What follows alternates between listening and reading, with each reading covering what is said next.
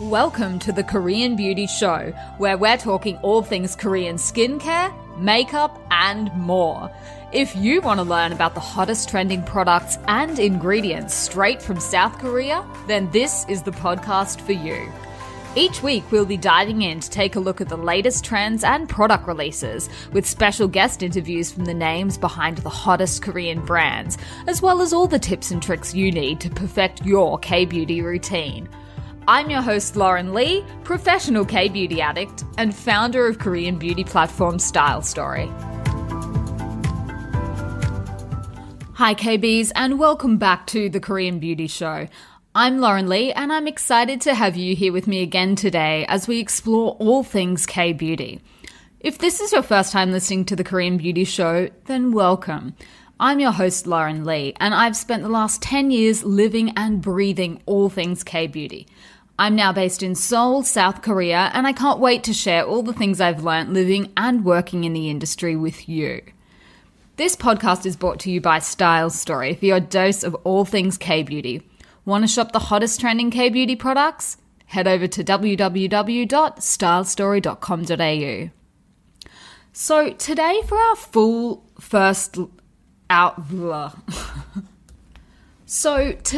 our first full-length episode, I want to explore a topic that is perhaps slightly controversial, and that is why the 10-step Korean beauty routine is a lie. So I know that's a pretty bold statement because when most people are first introduced to the Korean beauty routine, to the Korean beauty, philosophy, one of the first things that nearly everyone talks about in the media, on blogs and things like that is the 10-step routine. You know, that there's 10 steps or potentially even more. I've seen up to 16 different steps in some various routines. And while it is true that there are certainly the products available in Korean beauty in general to do 10, 12, 14, 16, basically as many steps as you like, take your pick, the idea of this 10-step Korean skincare routine was actually coined by an American marketer, which means it's not a thing that Koreans themselves are necessarily even familiar with. So I, obviously living here and, talking with lots of Koreans, you will never hear someone say, oh gosh, got to run home and do my 10 steps of skincare, let me just count them all out, 1, 2, 3, 4, 5, 6, all the way to 10. Like, that's just not a thing. So while it is true that a typical Korean skincare routine certainly contains many more steps than, say, a Western one, it's not true to say that there are 10 steps and that if you're not doing 10 steps, that's not K-beauty. I think one of the reasons I wanted to talk to you guys about this today, especially, is because, as someone that's been working in this industry, and, I obviously love K-beauty, I think it makes me a little bit scared, for one, when I see people that are, wanting to introduce 10 new products to their skin at one time. That's never a good idea. And I'm going to go into a few of the common beginner K-beauty mistakes that I see people make in a future episode next week. So I'll leave sort of the nuts and bolts of that until a little bit later. But I guess there's several things that I see wrong with the promotion of, the 10-step Korean beauty routine. The first being that it's actually a fallacy. Like, yes, there are that many products, and if you want to do them, you can. But it's certainly not set in stone. It's not like a rule. It's not a thing that Koreans themselves talk about. And I think the bigger problem with the idea of this 10-step routine is that it can put a lot of people off starting because they don't know where to start or they don't know what to do, and they get really, really confused and, oh my God, it's just too much. So I guess I see problems with it from that perspective as well, that, I don't think it's great to be putting off people that would otherwise be interested in getting into K-beauty, but they think, oh, that's just crazy. Who's got time for 10 steps? Like, that's not for me. That's a real shame, I guess, from my perspective as someone that has discovered these products and really loves them. I want to sing their praises from the rooftops, and I want other people to discover them too. So if this idea of having to use, all these products is off-putting to people, that's a real shame. And yeah, I just don't think it gets to the essence of what the Korean beauty routine or what Korean skincare, the philosophy behind it actually is. So, I mean, the other thing is this. when I first discovered Korean beauty, which was, nearly 10 years ago, there was a big difference in the amount of steps that I saw Koreans using in their skincare routines as opposed to Westerners. That was true. Most Westerners, and certainly me when I was growing up, we did, a cleanser, a toner, and a moisturizer, and if we were lucky, sunscreen. It didn't get much more complicated than that. The whole idea even of a serum, certainly when I was sort of growing up, was just not a thing that I knew about. Maybe a spot treatment cream or something like that if you had acne, but it was very pared down. It was very basic. As a philosophy in Western skincare, I guess we certainly don't prioritize skincare from a young age. And to the extent that we talk about skincare, I guess the philosophy is usually about scrubbing, exfoliating, and doing everything we can to sort of get rid of the dead skin cells to find the new ones that are hiding beneath, fresh skin, all of that sort of thing. So that was certainly, having grown up in Australia in the, 90s and 2000s, that was my introduction to skincare. It was that, it was just another chore like brushing your teeth. It wasn't, a ritual or anything like that. So I think that is certainly changing. It's a lot more common for people to have a lot more steps in their routine. Even people that are sort of espousing, Australian beauty as this, pared down form of a skincare routine. I know Zoe Foster-Blake likes comparing, her go-to skincare to, K-beauty. But then if you take a look at what her products actually involve, basically she's got all the steps of a typical Korean beauty routine there. She's got the double cleanse, she's got the pads, she's got a serum, she's got sheet masks. So I don't think that there is, as big a distinction between Western and Korean beauty, certainly today, circa 2020, as there was when I first discovered Korean beauty back in, say, 2011.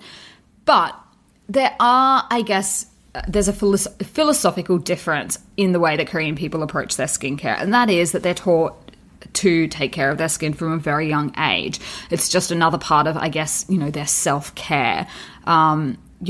Spa culture is really big over here, and by that I mean sort of going to the sauna, communal bathing, all of that sort of thing. So there's a whole culture that exists in Korea around beauty and taking care of yourself and your skin that doesn't really exist, certainly where I'm from in Australia.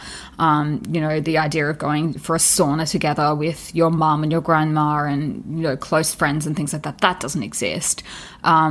So I suppose they have had a very different approach to that sort of thing from a very young age, and were taught to look after their skin.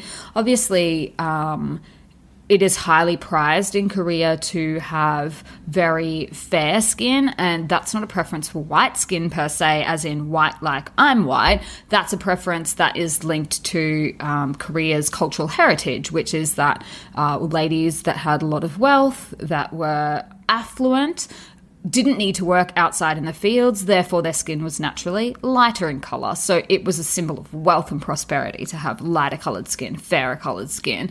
And that's just to be contrasted, to the Western approach, which is we think of a tan as a great thing because it's a sign of someone that also has a lot of time on their hands, right? If you've got a tan, you've got time to go on holidays, take the sun in, getting bronzed and things like that. That's just our preference in Western culture because it shows a different form of affluence, which is a person with time on their hands, a person that has, enough time to go on holidays and get brown and, lucky you. So I guess that's another focus for them. So Koreans really like to focus on products that have, ingredients in them that help smooth out the skin, lighten pigmentation, get rid of dark spots, anything basically that makes the skin look uneven. So there's a real focus in Korean beauty on what they call whitening, but what the correct term I would suggest in English, in the English language, would be brightening. For a brighter complexion, a smoother, more even complexion, no matter what color you are. Literally, no matter what color you are, you want your skin tone to be all one tone rather than pigmented with, dark spots and things like that, which is what happens when you go in the sun. So I think that's the key differences that I see, I suppose, between a Korean and a Western approach to skincare. And it doesn't, as you can see, really have anything to do with, okay, this step 1, step 2, step 3, step 4, step 5, rah, rah, rah, rah. So I think Korean skincare, to me, that's the main difference. So if you're thinking about starting a Korean skincare routine and sort of don't know where to start, obviously there are lots of different places you can start. So if you are interested to know more about some of the key steps or key products that you will find in a typical routine, and this is not to say that you need to do all of these steps, certainly that's not the case, but if you're looking for, I guess, an overview of what steps you might want to incorporate into your routine, a typical Korean beauty routine will start with a 2-step cleanse. And this is obviously at night after a full day out wearing SPF sunscreen, which all Koreans religiously wear sunscreen, and many Korean women also wear makeup. So in order to get that off, there's 2 steps of cleansing involved. The first step is the oil cleanser. Now, the oil cleanser is designed so that you avoid harshly scrubbing your face to get off your makeup, and this instead dissolves the SPF and I guess the components in your makeup as well. So an oil-based cleanser, and that can be either a cleansing oil, or a lot of you might have seen, if you have been introduced to any Korean beauty products, cleansing balms are another really popular form of oil cleanser. And that's essentially a product that goes on as a solid balm, and then when it touches your skin, it melts into this beautiful oil that sort of very cleanly, gently takes your makeup off and dissolves it. However, anyone that's used an oil cleanser before will know that often after you finish cleansing, there'll still be a little bit of residue of something on your face, either the cleanser itself, perhaps a bit of sunscreen, bit of makeup. So the Koreans go in with a second step of cleansing, and this is typically a foam cleanser. And the reason that we do that in K-beauty is literally just to get rid of any leftover product on your face. Because before you start your treatment steps and the skincare steps, you need to start with a clean base. You don't want anything left over that could potentially clog your pores. So that's the philosophy behind doing a 2-step cleanse. The Koreans aren't the only ones that do it, but certainly that is a very, very popular part of a typical Korean beauty routine for most Koreans that I know. Now, as for people, some people prefer to do that again in the morning when they wake up. Some people don't cleanse at all. We'll get into sort of all of that later, but this is for a typical night routine. So when you get home at night. After that, so the next step that you will frequently see referred to if you're, looking up one of those guides on the 10-step routine is your exfoliator. Now, again, this is why I find the whole philosophy of a 10-step routine slightly misleading.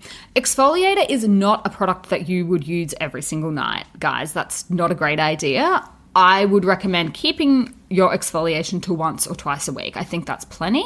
And exfoliators are great for clearing out, obviously, dead skin, promoting cell turnover. Very useful products to have in your routine, but you don't need to be doing it every night. So if you're trying to do 10 steps every night, this is not one that you want to be doing every night. And the other caution that I would suggest is, particularly if you are using a manual exfoliator, try not to scrub too hard on the face. We don't actually want to take off like a layer of skin. Just, it's a light buff and polish. If you think of it like that, like you were, I don't know, buffing your car or something, that's about the level that you want to be exfoliating. You're not actually trying to scrub the skin off yourself. So that would be, I guess, step 3 then in a typical Korean routine. Yeah, the next step is toner. And toner is a good product to use every day, I guess, no matter what kind of routine that you're following. And that's because a good toner will help to actually reset your skin's pH balance. And this helps the skin to, prep it to properly absorb the next layers that you're actually going to apply in your skincare. So I don't know about you guys, but I know that I certainly, when I first discovered Korean beauty, had a bit of a hang up about, toner, because I was thinking of the stuff that I used to put on my skin when I was in my teens. And that stuff is toxic, man. It was really, really, it stung the skin. It was very alcoholic. Like, you could usually smell the alcohol coming off it. And, the idea was, throw it on so that you will dry out all your acne spots. And as a teen with, breakouts and stuff like that, it's like, yes, that's exactly what I need to do. But Korean toners are different. I would say that the major part of the toners that I see are hydrating toners.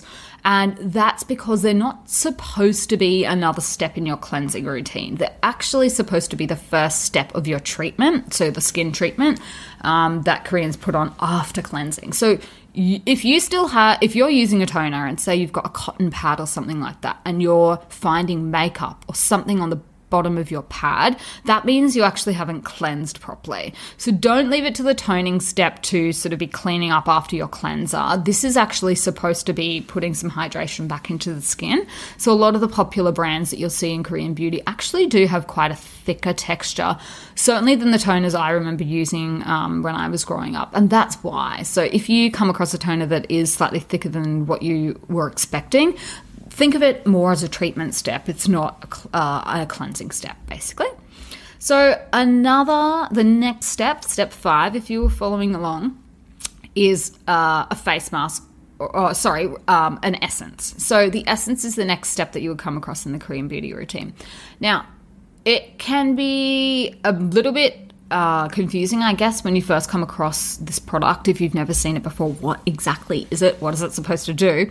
So essences are highly concentrated products, and they're designed to target specific skin issues. A lot of them will target the skin on a cellular level, so they're designed to promote cell renewal. And they can do everything. Basically, essences are as varied as the skin types are. Some make the skin softer and firmer. Some make it, more toned. Some make it more hydrated. Some are for anti-aging. Basically, the key is just to pick one that's for your skin type, that is designed to treat the skincare issues that you have, and you can apply it onto your skin. So this is a really common one in Korean skincare. Most Koreans will use an essence. But again, if you're starting out, you might decide that's not a step that you really need to start with, because, slow and steady wins the race. So that is step 5. But again, this is all very optional. So then there can be a little bit of debate over what steps come next. Some people advocate that step 6, I guess, should be serum, and that the face mask should come after that. I personally think that depending on how thick the serum in question is, the serum should probably come after you sheet mask, if you sheet mask. And not everyone sheet masks. Most Korean sheet masks are certainly designed to be used every day. They're gentle enough to be used every day. But again, this is all depending on your skin, your daily, I guess how much time you have up your sleeve to do a sheet mask. I know sheet masking was really, really popular in K-beauty. A couple of years ago, there was a trend on Instagram to do a pack a day. And that is because Koreans refer to sheet masks as a pack. So one sheet mask a day as opposed to a pack of ciggies, I guess.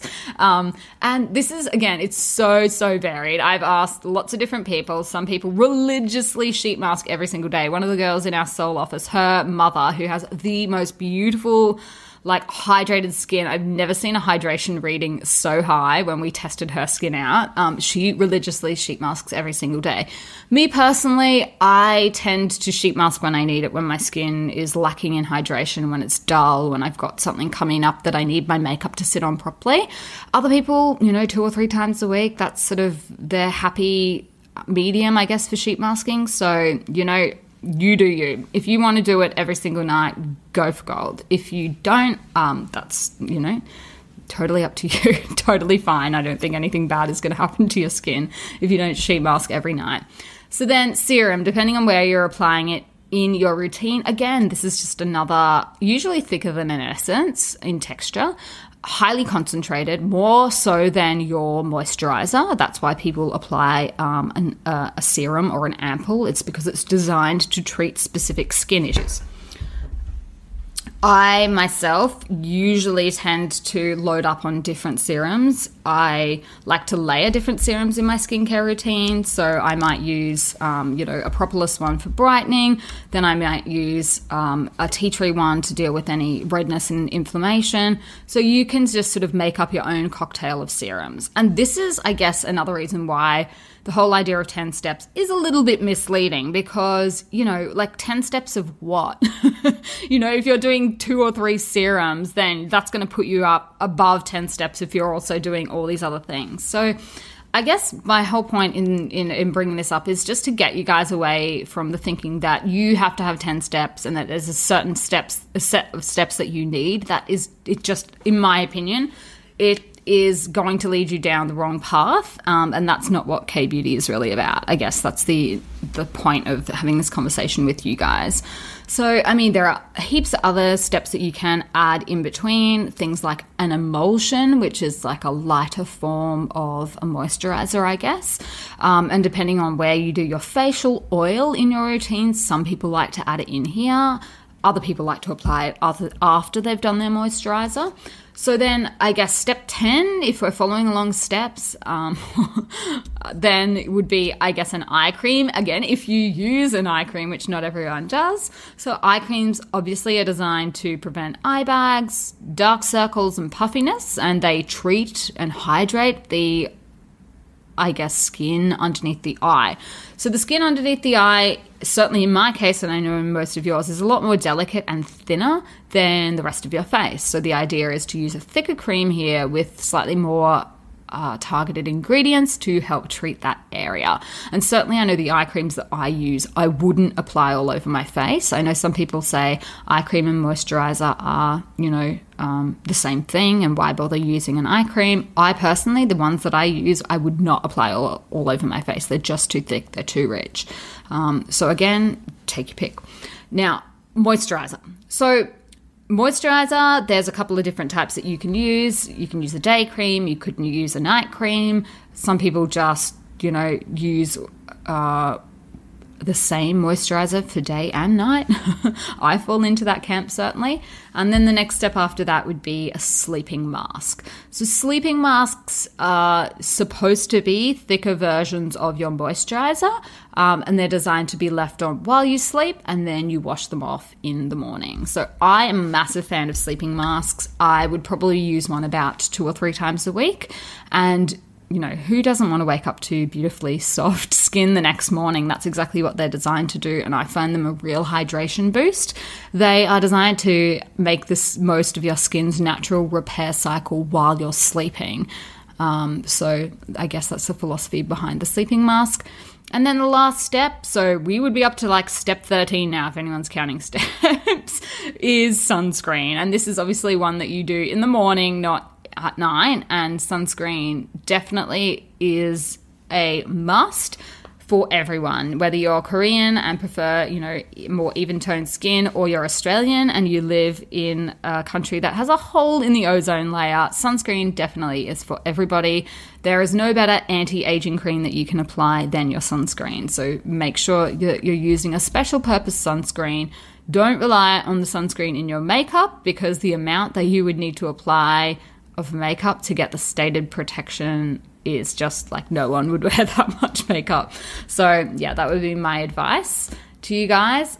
So I hope this was useful. I'm not trying to rubbish, the idea of the 10-step skincare routine. I guess it serves a purpose in illustrating that there are big differences between Korean beauty and Western beauty in some respects.